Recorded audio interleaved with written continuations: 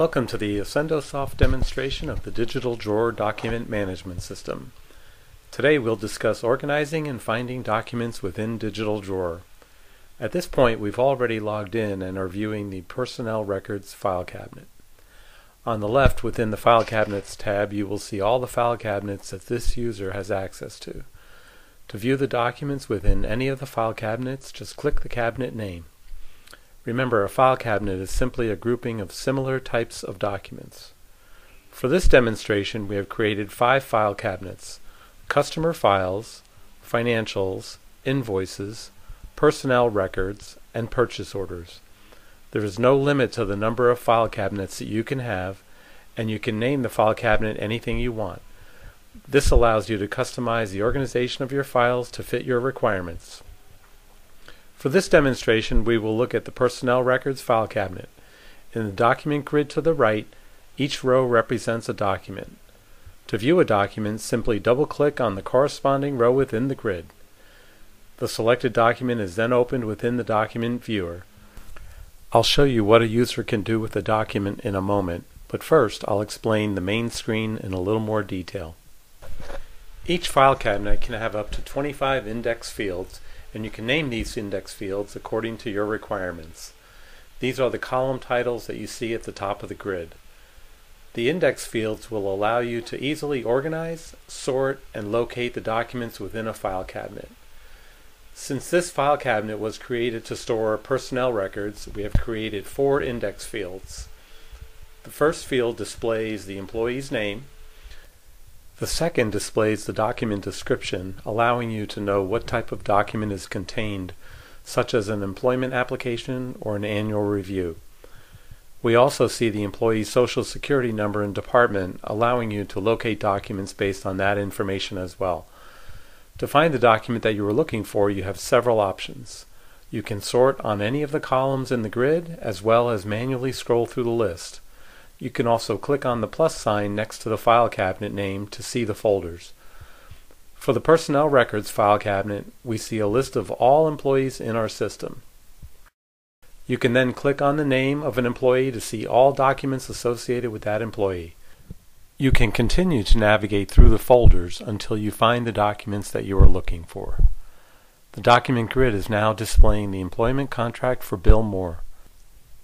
Keep in mind that all the folders and index fields can easily be customized to fit your specific needs.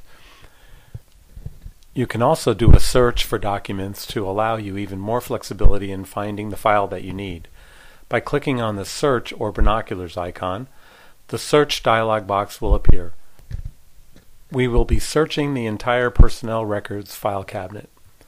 To find a document by a specific index field, you can either type the document information in the appropriate field or just select the information from the drop-down list. For example, let's find all the employment contracts for employees in the Customer Service Department. As you can see, we've quickly found the 3 employment contracts for our customer service employees. There is another very handy way to find documents. At the bottom of the search window there is a field named Document Text. This field lets you locate every document in the system that contains a particular word or phrase. This is great for doing research that otherwise you'd not be able to do.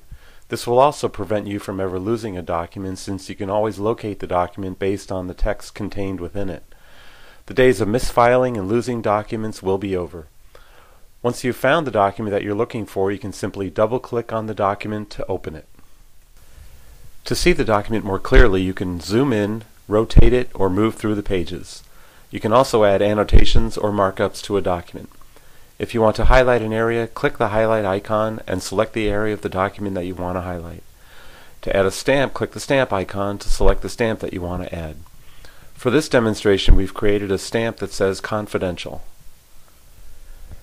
To add a note to the document, click the note icon. Select the area of the document where you want the note to be placed and then enter some text. You can resize and move the note anywhere on the document. You can also draw marks on the document using the marker tool.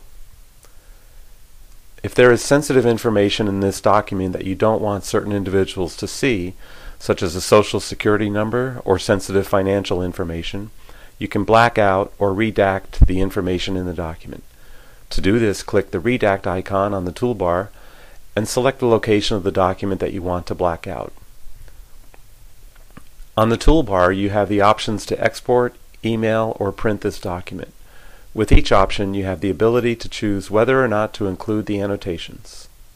You have the following options: no annotations or redactions, which gives you the original document with no markups, with annotations and redactions, with annotations only, or with redactions only. If you choose with redactions only, the printed or emailed document will not contain any of the highlights, notes, or stamps, but any blacked out areas will be blacked out in the document that is processed. You can also insert, delete, or move pages around within a document by clicking on the document menu. Now that we have seen what you are able to do with the documents in the system, we'll close the document and return to the main screen within DigitalDrawer.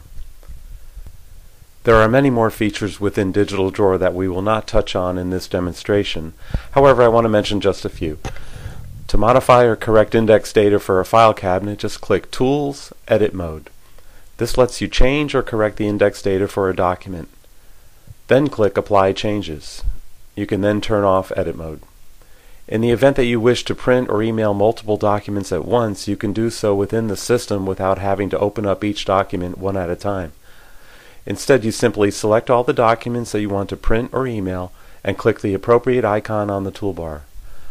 Or you can right-click and display a menu where you have the option to perform many functions on the selected files.